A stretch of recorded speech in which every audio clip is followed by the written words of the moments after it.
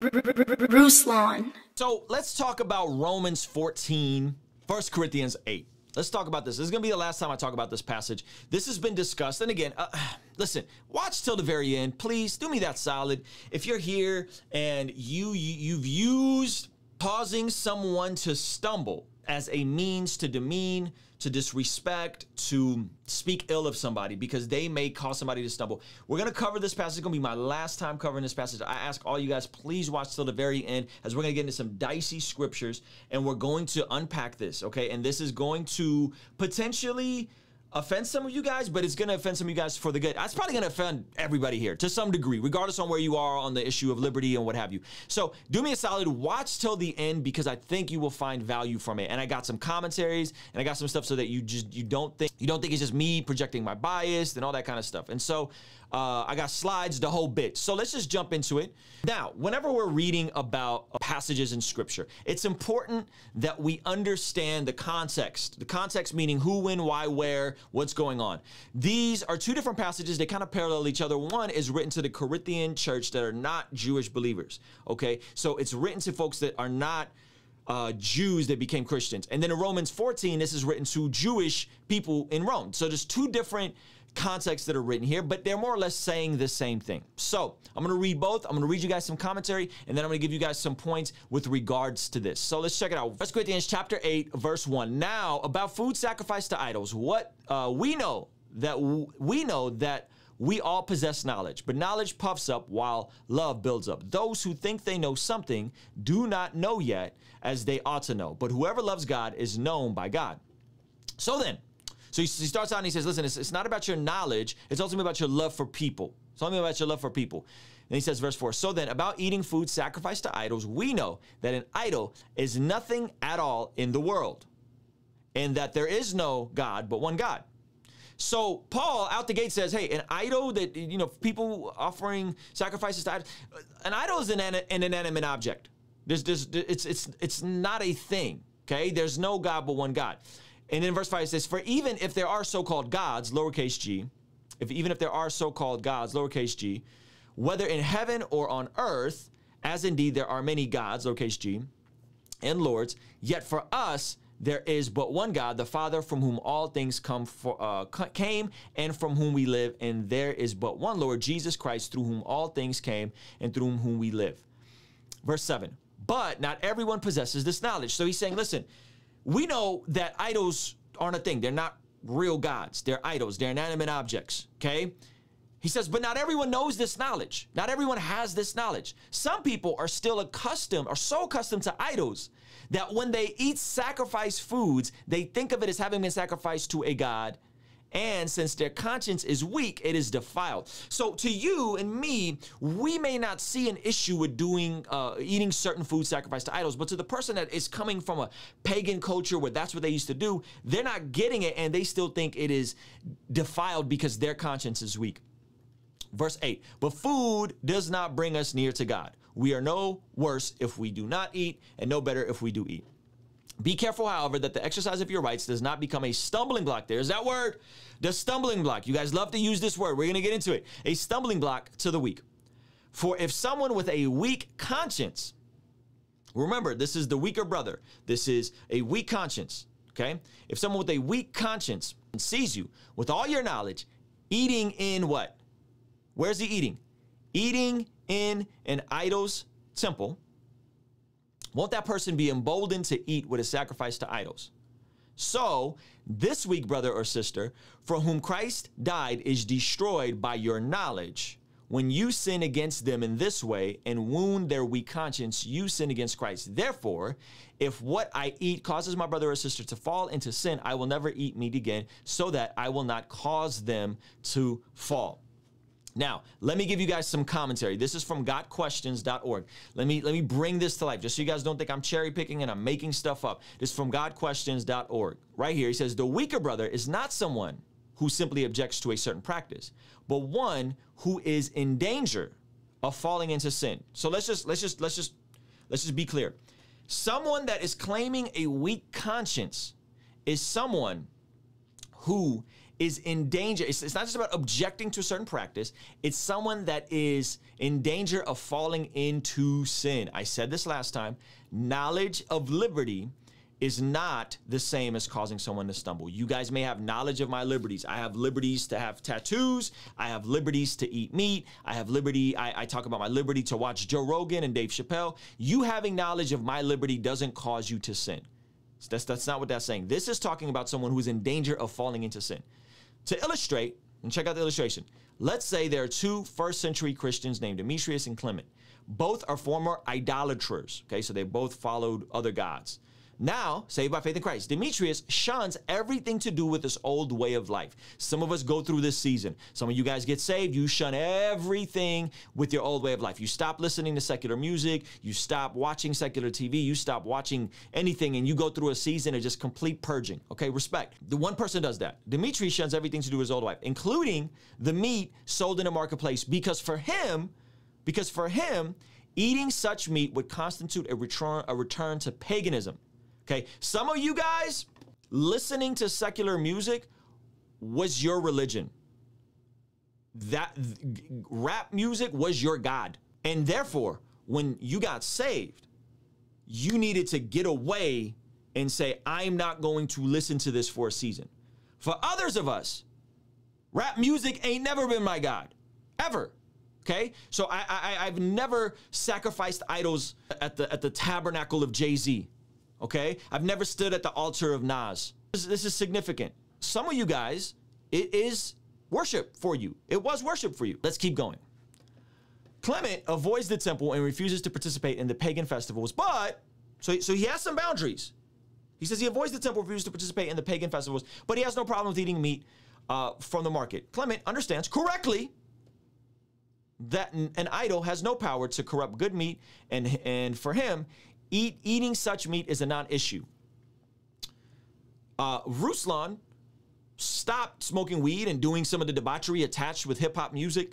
However, I didn't stop listening to hip-hop music because I understand that no genre of music in and of itself is evil. There's no genre that's evil. There's no dance position that in and of itself is evil. It's a dance. It's bodies moving because they don't have power. They don't have power, right? That an idol has no power to corrupt good meat.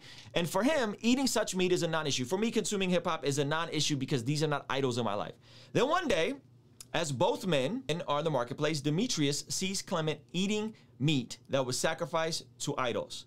Demetrius is horrified, but Clement laughs it off and encourages Demetrius to eat some.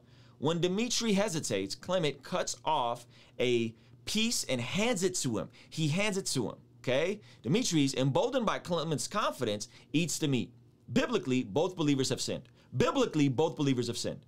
Clement sinned by violating the conscience of a fellow believer. Demetrius sinned in that he essentially returned to idolatry. At least that's his conscience telling him. More importantly, Demetrius is learning how to ignore his conscience, a very dangerous thing to learn. Okay? So, you could fit in the blank to whatever issue you want there, okay? But that is what that's talking about. So just to review, let me just give you guys a couple points, and then we'll jump into the next passage. Let's just be clear. What is a stumbling block, okay? A stumbling block is something that causes someone direct sin. Knowledge is not the same. So a stumbling block is something that causes someone direct sin. That is what that is saying. A stumbling block is something that causes somebody to directly sin, okay? A stumbling block is not about hypothetical people. Stop with the hypotheticals. Someone, somewhere, could potentially find out that Ruslan, listening to Dave Chappelle, is going to cause them and go on a bender of Dave Chappelle and then sin. No, stop talking about hypothetical people. Ruslan, I have a problem with you having tattoos because some 13-year-old somewhere is going to find out that you have tattoos and then go and get an illegal tattoo. That's a hypothetical.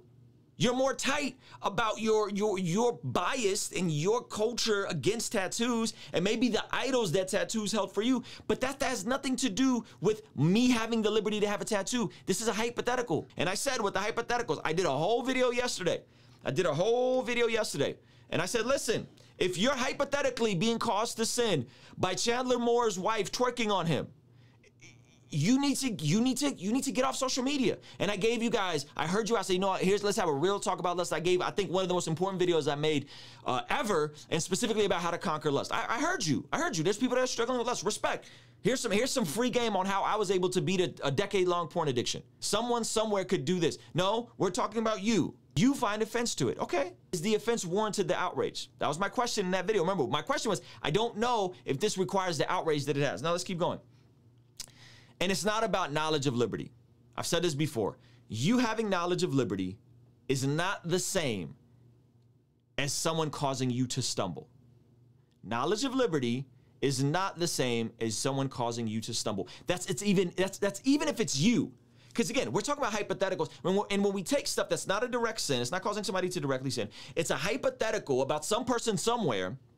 And you're saying that just knowledge of this activity can potentially cause some person somewhere to sin. Friend, you're being spiritually manipulative. We're not even talking about real deal situations. Okay? So that's where I push back and I say, listen, friend, alcohol is a real trigger to someone somewhere. But knowledge of Jesus drinking alcohol is not causing you to stumble. Because then, what you're saying is the scriptures caused you to stumble. That is hogwash. Knowledge of Jesus drinking alcohol does not cause you to stumble. Knowledge, if you're a vegan, knowledge that Paul ate meat does not cause you to stumble if you're a vegan. Think about the logical conclusion on if we're not talking about direct sin, we're talking about hypothetical people, and we're talking about knowledge of someone's liberty is going to cause you to stumble. Then by that logic, we could just say everything causes me to stumble. Oh, I don't like country music. It causes me to stumble. Get out of here. But some people play that same exact card in church, don't they? Oh, I just don't like hip hop music. So I'm supposed to not make rap music and listen to rap music because you don't like some. Is this about preference? Is it about preference? Because we're not talking about preference. We're talking about something that causes somebody to stumble. So let me explain to you in a modern day context of how this plays out. Let's just hypothetically say that Ruslan drinks alcohol. I don't, by the way. But let's just do this thought experiment. Me causing you to stumble is not me saying, guys, Ruslan has a drink occasionally with his wife. Or I would even go to the extent to say Ruslan has a drink occasionally with his wife, and I post me and my wife having dinner with a glass of wine, and you see that. Okay? I don't think it's that.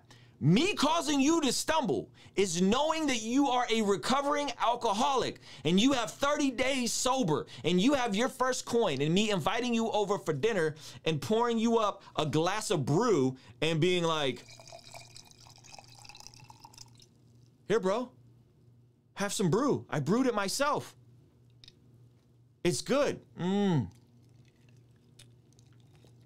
That is what's causing someone to stumble. It's not a hypothetical, and it's not about knowledge of liberty. Okay, so I'm telling you guys, we're gonna jump into Romans 14. I'm telling you guys, this is the last time I'm gonna talk about this because actually what Romans starts with. So let's go to Romans 14. Except the one who is weak in faith without quarreling over disputable matters. If you deal with alcohol, secular music, twerking, you think it's wrong for my wife to twerk on me or a married woman to twerk on her, like whatever that thing is, maybe because you come from that culture and a woman dancing for her husband is always completely debaucherous for you. If you come from that, okay, respect. I'm not going to dispute with you over that. You are the weaker faith. I welcome you in. If you think sex is gross, if you think twerking is gross, if you think alcohol is gross, if you think secular music is gross, if you think meat is gross, okay, I'm gonna welcome you in, and I'm not gonna dispute over this with you. Okay, one person's faith allows them to eat anything, but another whose faith is weak eats only vegetables. So listen to this. Check out how Paul is writing this. This is now to the Jews. The one who eats everything must not treat with contempt the one who does not. And the one who does not eat everything must not judge the one who does, for God has accepted them both. Who are you to judge someone else's servant? To their own master Servants stand and fall, and they will stand, for the Lord is able to make them stand. One person considers one day more sacred than another. Another considers every day alike. Each of them should be fully convinced in your own mind. So it's back to your own conscience. If you think some days are more special than other days, if you think these festivals are more special than other festivals, respect. But every person should be convinced in their own mind. Whoever regards one day as special does so unto the Lord. Whoever eats meat does so unto the Lord, for they give thanks to God. And whoever abstains does so unto the Lord, okay, and gives thanks to God. For none of us lives for ourselves alone, and none of us dies for ourselves alone. If we live for the Lord, and if we die for the Lord. So whether we live or die, we belong to the Lord. For this very reason, Christ died and returned to life so that he might be the Lord of both the dead and the living. So he points it back to Jesus. You then, why do you judge your brother or sister? Or why do you treat them with contempt? For we will all stand before God's judgment seat. Verse 11, it is written, as surely as I live, says the Lord, every knee shall bow and every tongue will acknowledge God. So then each of us will give an account for ourselves. You leaving a nasty comment in Chandler's Instagram, you'll give an account for that. And Chandler will give an account. And I will give an account. We will all give an account. Therefore, let us stop passing judgment on one another. Instead, make up your mind to not put any stumbling block or obstacle in the way of a brother. I am convinced, being fully persuaded in the Lord Jesus, nothing is unclean in of itself, but if anyone regards something as unclean, then for that person it is unclean. If your brother or sister is distressed because of what you eat, you are no longer acting in love. Do not by your eating destroy someone for whom Christ died. Therefore, do not let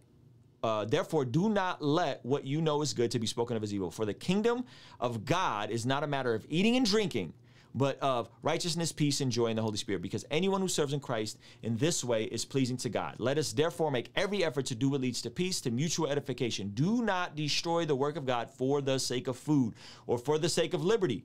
All food is clean, but it is wrong for a person to eat anything that causes someone to stumble. It is better not to eat or drink wine, or do anything else that will cause your brother to stumble. This is the verse that a lot of you guys will quote. Well, Paul said it is better not to eat and not to drink. That's what Paul said, Ruslan. So how dare you say that we have liberty? Paul said it's better not to eat or drink or cause wine. So here's the deal, friends. Scripture interprets scripture. Scripture interprets scripture, meaning you have to look at the totality. Notice we're going through chapters here. I'm not just giving you one verses, boom, zinger, wham, psh. I'm giving you guys entire chapters. So one, scripture has to interpret scripture. My question to you guys is, from a very practical standpoint, ask yourself this question: did Paul stop eating meat and drinking wine? Is that the application of this? Is Paul talking about flaunting your liberty in front of them in person and offering something to them that they find is weak in their mind and their heart? Or is Paul saying, hey, don't ever eat meat ever again because someone somewhere can find it offensive? Which one is it? Because Paul didn't stop eating meat after he wrote this, guys. And he didn't stop drinking wine. This is a literary device called hyperbole.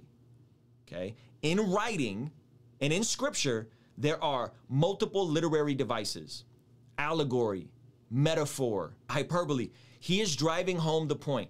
Do not put something in front of your brother that is going to cause them to sin. I'd rather you just never do it again than to flaunt it in front of people. That is what Paul is saying. He is not saying, I'm literally never going to ever drink alcohol or eat food. That is not what Paul is saying. Paul said to never eat, drink wine again. Yeah, but you won't ever logically apply that. You won't ever logically apply that because anyone, anywhere, some hypothetical person somewhere could find some random thing about your life and says, that causes me to stumble. And then you're going to stop doing it forever? Okay, because if that was the case, we'd have way more Christian vegans, wouldn't we? Why? Because there's Christians, probably in this chat right now, who find meat and the production of meat vastly offensive. We're talking about just offense. There's Christian vegans who have convictions, strong convictions, can't eat meat because they find meat vastly offensive. The production of meat, how we get our meat, how we treat our animals, so offensive. So by that logic, we would then all have to become vegans. That's not what that passage is saying. It's not about somebody somewhere being offended about some liberty you have. That's not what that's saying, friend. Okay, now I'm gonna bring this full circle to you guys. Except the one who is weak without quarreling over disputable matters. I'm done talking about this. If you come on my comment section and you say one more thing about Paul not eating meat to cause somebody to stumble, okay? Matter of fact, all those words are now flagged, and your comment's just gonna get held. We're not gonna dispute this any longer. This is silly. This conversation is silly because you are inconsistent with how you apply that passage to your own life. Take the plank out of your own eye. There are things that are inconsistent. There are discretionary things that we've all done. The only difference is we didn't have 500,000 Instagram followers when you posted that goofy photo of you at Palm Springs. We've all done something that we shouldn't have done. We just had less eyeballs. In terms of the Chandler Moore thing, what I'm telling you is a woman dancing on her man is not sinful. One. What I'm also telling you is they can take that photo and post it in their house. Okay? They can't do that. And I'm gonna keep it a buck with you. My wife has danced like that on me before. Yes, she has. Yep. Praise the Lord. Okay? That doesn't cause you to stumble. Okay. 3, if I take a picture of that and I put it up in my house and you come in and you feel a way about it, well, you don't have to come back over. Now, social media, is it an extension of someone's virtual house or is it a public platform? That's where we get into the discretionary issue. Is me posting something on my grid the same as me posting something in the virtual home? Right? It depends how you look at it. And I think that's where Chandler is apologizing. That's what he's apologizing for. Hey, man, like, I didn't mean no offense by this, guys. This was just an innocent moment. My wife was twerking on me. We were dancing. We took a photo. I thought it was funny. My bad if it offended you, okay? And that's where that discretionary line is. But if you have an issue with somebody drinking alcohol, I think there's a picture of me and my wife having a glass of wine from our wedding, or from our honeymoon, rather, in our house. You come into my house, you see a picture of us drinking alcohol, that is not a sin. That is not a sin for me to do that, okay? The sin is maybe I shouldn't post that on Instagram, or maybe it's not even sin. Maybe I'm just being immature for posting that on social media. Maybe I'm being immature for posting that on social media. Instead, Chandler Moore apologized for it. Respect. What more do you guys want for this man? Christian said he shouldn't have apologized to the mob. Hey, listen, man. I think he did good by apologizing. I think he played his part. I think he played his part by apologizing. I know.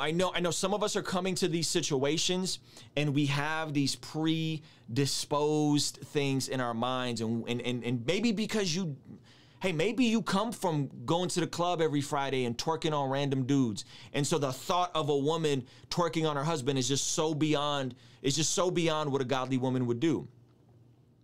Maybe that's a thing for you. Respect. That doesn't mean that her twerking on her husband is bad. It doesn't mean that, okay?